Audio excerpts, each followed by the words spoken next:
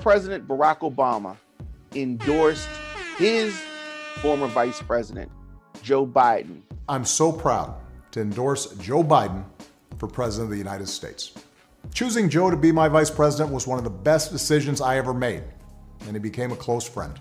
And I believe Joe has all the qualities we need in a president right now.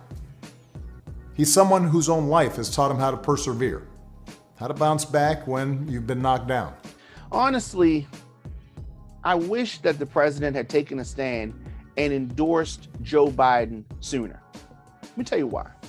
I know that he's running a risk with putting his thumbs on the scale, or running a risk that whoever he endorsed did not actually win. But in the age of Trump, we need decisive action.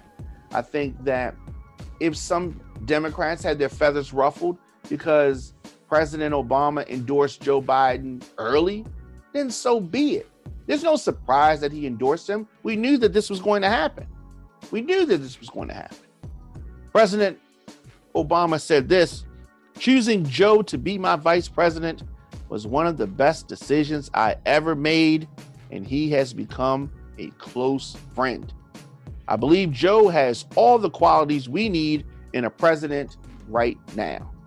This is coming from the 44th President of the United States, still popular, President Barack Obama. This long anticipated endorsement comes a day after Bernie Sanders made his own endorsement, and I guess 5 days after he dropped out of the race.